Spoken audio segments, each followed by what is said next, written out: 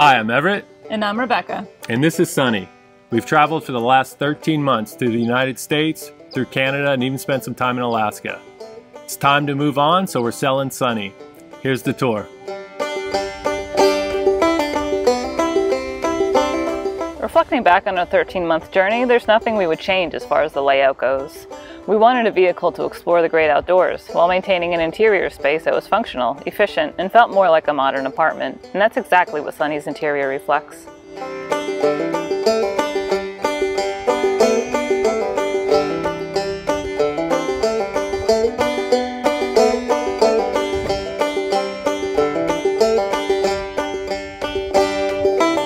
Sunny is a 2018 Ford Transit high roof extended 250. A couple improvements we made just on the outside. We added these Goodyear Wrangler tires and we put those on 16-inch Ultra rims. Big improvement from the factory tires. Also underneath, we added some adjustable air springs. So basically with an air compressor, you have the ability to raise or lower the back end depending on what you want. We also have the ability to hook up to 30 amp shore power. The outlet is actually right under here. We didn't put it on the side, just wanted a cleaner look and a little more stealthy looking. Also on top of Sunny, we have 400 watt Renogy solar panels and a small deck that can fit like 2 people. Let me walk you through our garage area. Underneath here is storage. We have lights, you just have to flip the switch underneath. When we were building her, we found that there was kind of wasted space in the walls. So we just kind of built like these little storage areas where I was able to fit in here 2 drills, a flashlight, a small air compressor. We also have the same thing on the other side. It's a little further back for those items you don't have to get to too often, but it's a nice little storage area. And then this third door here is the plumbing, where you can see the water tank. When you're filling it up, you can judge how much it is. Up here we have the gravity fill, and we have a 30-gallon freshwater tank. We also have an outdoor shower. You can just plug it in here. And also we have access to an outlet. This is where the water heater hooks up and plugs in. But if you need an outlet out back, you can just plug in here through this door. And when we were building her, we tried to figure out where we could put our phone and a bottle of water at night. So we built these little nightstands. You just flip those up and you can place your phone, water, whatever. And we do have USBs to charge your phone through the night. And they're easy enough to collapse during the day. You just fold them down. Also, this is the WeBoost on and off switch. So at night you can just reach over, click her off, and go to sleep.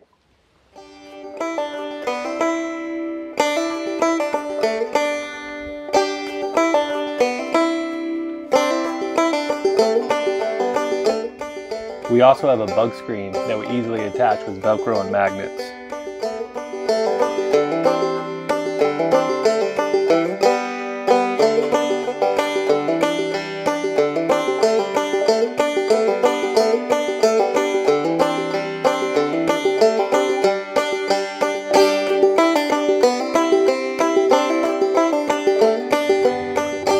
The front area is pretty standard Ford Transit. It did not have cruise control when we bought her, so we had that installed. And also for the DC to DC battery charger from Renogy that we have, I added an on and off switch just so you could have more control. If you didn't want to use it or you wanted to turn the key and listen to the radio, you're able to turn that off so it doesn't draw from the battery. Sunny was insulated with spray foam by a company here in Vermont. That worked out really well. Some things we want to talk about in the front here are the swivel seat. We installed that, and that was a game changer. That really helped out a lot. Just adding more room, or you come in, you can sit down and take your shoes off. So really happy we did that. We also have here the headliner storage. Built it a few inches further out just to get that extra storage. But you can see it's very deep. You can put a lot of things in there. I have an insulated curtain. It's something we didn't use that often because we have those van-made gear window coverings that work really well, and that's what we'd use to cover up all the windows at night. But if it's super cold and you need a little extra insulation, you just pull this out. You can hook that back up there. And there's magnets all on the side of her, just to hook that. And then underneath there's an opening so your Webasto can still blow hot air. Also in the front we have a little broom closet we built into the shower wall. Just felt like it was wasted space again with the metal studs. So inside here you can see we have a full-size broom, we have our axe, we have our bug zapper. It's just a little extra storage that worked out really well behind here. And also in the front we have the Webasto. It runs off gas from your gas tank and helped out a lot on those super cold nights. So this is our bathroom. Our bathroom is bigger than most. It's I think most shower pans that they're built around are 24 by 32 inches. We had ordered one of those and tried it out and realized it's way too small for me. I'm a bigger guy. I'm about 6'3", 210 pounds. So what we did was we ordered the 24 by 40 inch pan, which gave us an extra 8 inches of space. But you know, when you're building a van, 8 inches is a lot of space to give up. But I'll show you how we made up for that later. So we have the Nautilus door, self-cleaning door. You just open that up. And inside we have a Nature's Head toilet, which does not need to be removed when taking a shower. And that's a brand new toilet. We switched it out. We also have a clothesline, which we weren't sure if we were going to use a lot, but it ended up being very useful. A few things about the shower being built. Behind the FRP board, we used a waterproof Curdy board, then taped the seams and painted a waterproof membrane over that, making the shower very water resistant. Also, we have a little gap here at the top of the door, just so you can hit the fan, the Max Air fan, and draw out steam if you need to. A couple of unique things about the shower. When we built it, I wanted to have access to work on it if we needed to. Luckily, we never had to, but this cork board here, it actually just pulls off, and behind here is a hole, and that hole will give you access to the shower mixer. If anything was to go wrong, at least you'll have a point to start at and work on it. We haven't had to use that. It's been great. And also underneath the sink here is a little door that you can open up and fill on the bottom to see if any water would leak. Like I said, we've never had a problem with that, but I just wanted to have the ability to work on things if need be. Up here we have our cooktop area. We built this cover for protection. So when you're not using it, you still have the full use of the counter space. We ended up using this kind of for a lot of things. As a tray, like if you're in bed, or a table outside, we'd get our little step stool, put this on top, and you got a table. But it was made to use as a backsplash. So you just grab this hook, lock it in, and you're good to go to cook on this 2-burner induction stovetop. We did most of our cooking on the road in here, probably 95%. So we knew when we left, we wanted a lot of counter space. So there's plenty of counter space here to work with while you're cooking. And also on the other side, we have more area to prep. Okay, let me take you through our drawer space. And honestly, I was a little bit concerned with storage. I was really worried that we weren't going to have enough space for everything we wanted to bring, but honestly, it was ample storage. So I'll start over here with our electronics drawer, padded out with felt. And we have some regular plugs and USB plugs back there if you want to charge a laptop or anything else while you're driving. And down below here is our largest drawers that was measured out for all of our kitchen equipment. Plenty of pots and pans, Instapot, Vitamix, toaster. It all fit fine. In the middle here we have a couple of drawers, 2 drawers for each of us for our clothes. Over here we have this top skinny drawer here that was used for cutlery. And then the rest of our, kitchen equipment, plates and bowls were in the drawers beneath. Over here, this drawer underneath the step we used for office supplies, paperwork and whatnot. And then underneath that is our safe. You just pop out this panel and it's right there. And it was just nice to have that to prevent any smash and grabs. It would just slow people down. And then over here, this ended up being my favorite little cubby, this space under the fridge. It's dark and cool, and it was just nice, ample space where we ended up putting all of our supplements. Here's our kitchen sink area. When we built this, we knew we wanted a big sink. We knew we'd have a lot of dishes to do. So I believe this one is 15.5 by 19 inches. It fit all our pots and pans, and our pans had the handles that were removed, so it worked out well. Underneath, we have a 3-stage water filtration system, and that works through the cold water. So if you want drinking water, you just hit the cold water, you hit the water pump, and you got filtered water to drink. We have the extra counter space, you know, to prep with. Underneath, there's plenty of storage space for cleaning stuff, extra bathroom stuff, and we have our little trash can that we used and a fire extinguisher. And here we have the isotherm. I believe it's the Cruise 80. It's 3 cubic feet. Worked out really well. We have we could probably get 5 to 6 days worth of food when we went out camping, and we were pretty happy with that. So here's our upper cabinets. There's 2 on each side. These are actually handles we made, just black walnut to kind of go with the countertops. And when you open them, you know, they're on hydraulics, so they stay open. Actually, the back panel can come off if you ever needed to get to any wiring. Hopefully not.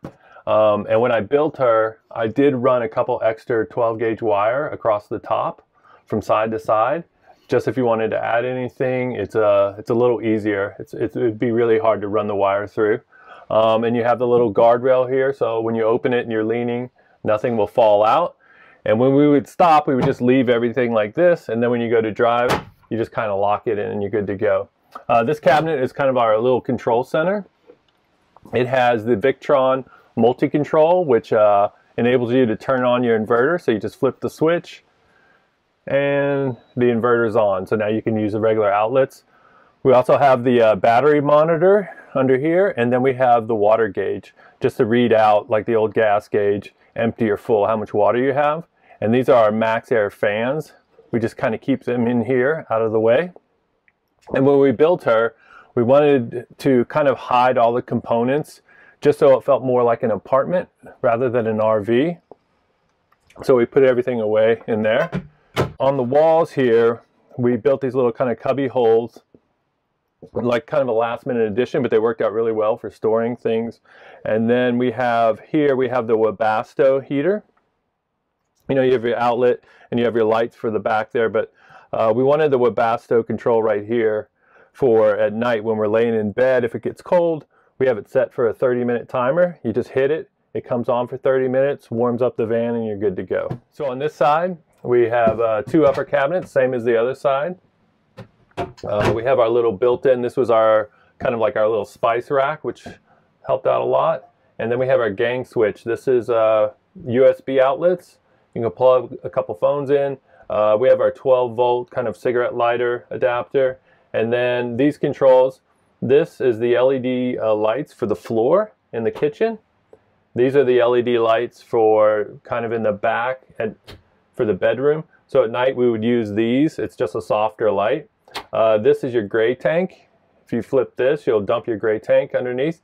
And we have a 15-gallon gray tank underneath that the sink and the shower feed into.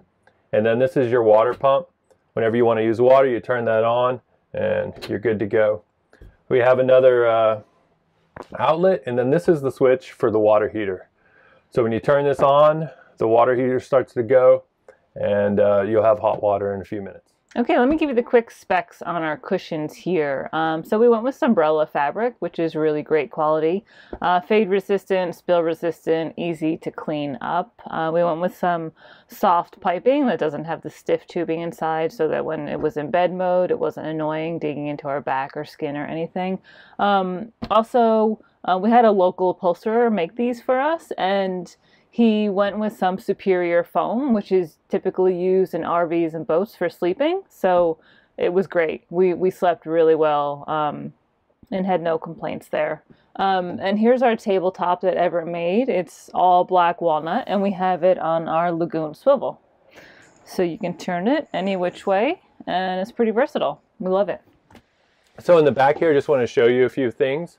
Our night lights, which actually turned out to be really great for reading, but also they have a USB, and we actually used those at night to charge our phones more than not. And underneath the table here, we have another outlet to plug in your computer while you work, and a couple of USBs. And back here in the U, we have our laundry. So we have the bottom lined with cedar, and this is also where we house our Weeboos. What you do is you grab the antenna, and we just feed it through the handle hole. Close that. You can pull it out, put this back in, and then you just put it on the table while you work, and it'll help get you a better cell phone signal. So I just want to show you our side window here real quick. It's the CR Lawrence. We almost didn't install it, and we're super glad that we did. It was perfect for ventilation right near our heads while we were sleeping. And up front is also a CR Lawrence in the sliding door. So I just want to talk about lighting for a second. It was really important for us to have options, so everything is on dimmers. When you step in, you have two dimmers right here. One is for the upper ceiling, one is for the under cabinet lighting, and the shower, the bathroom actually has a dimmable light. And we have LED strips on the floor and LED strips on the ceiling back there. So at nighttime, it's a softer light. And then we have these dimmable lights which control the back part of the. Also, we have two max air fans. These are great. They can pull in air, push out air, and you can use them when it's raining. We have two of them. Some people think you only need one. Our experience is we love having both of them. When we were on the beach camping or in the desert camping, if the wind picks up, the sand will blow through the side windows a lot, and it'll just cover inside the van. So we would close those and just have one pulling air out and one pushing air in and circulate the air like that. So now we're going to show you the electronics. This is kind of where we put everything. I'm really happy with the way it turned out. Like I said, it's only a 5-foot bench, but the way we organized it, it's very laid out very well, and you can tell where everything goes.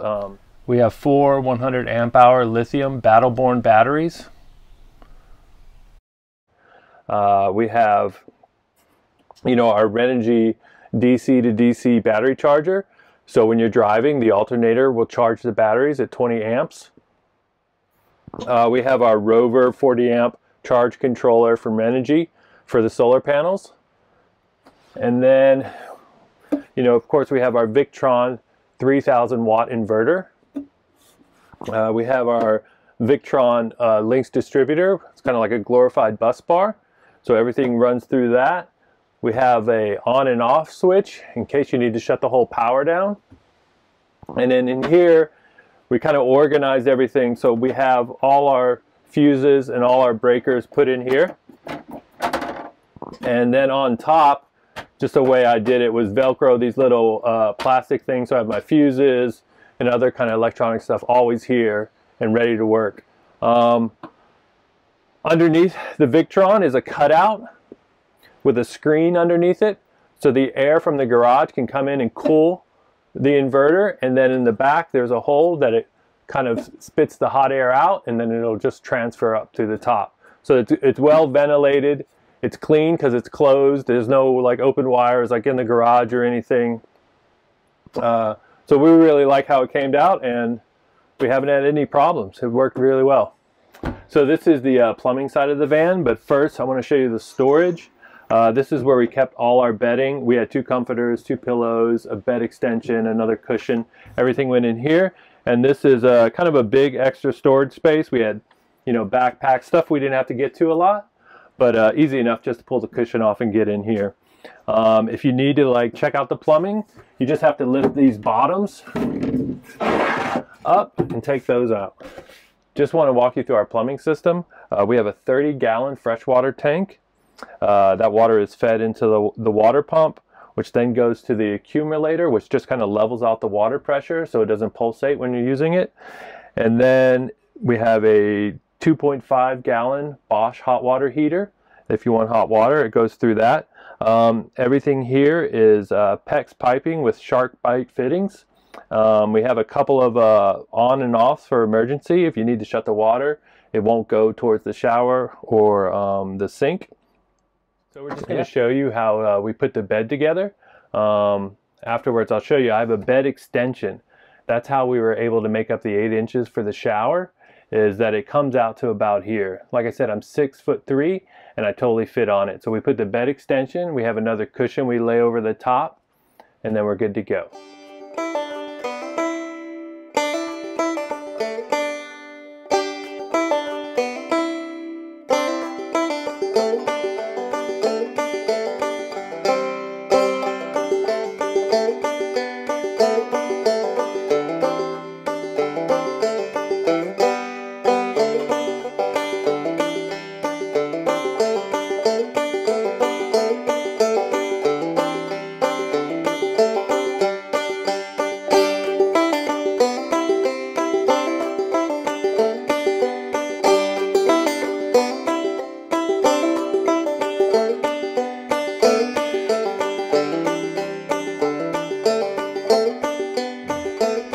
So I just want to explain the bed extension.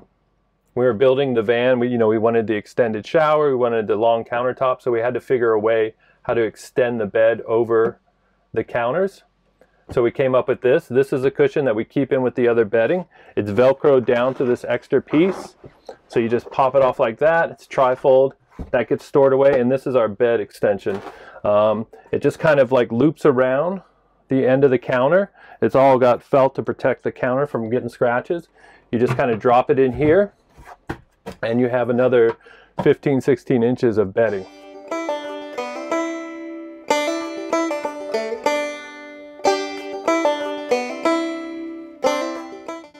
Typically it took us less than 5 minutes to make the bed, and we liked having this conversion compared to a permanent bed. During the day we had an office, dining room, and lounge area, and at night it converted completely into a bedroom, which made us feel like we had two very different living spaces depending on day or night, which was helpful in such a small space. So that's the tour. If you're interested in buying Sunny, there'll be a link in the description below with all the details. Also, we're starting a van building business. The first one will be based off the layout of Sunny, so if you're interested in a brand new van conversion, please reach out. And if you're curious about our travels from the last 13 months, you can check out at Vanlife with Sunny on Instagram. And if you have any questions, comment below. Later.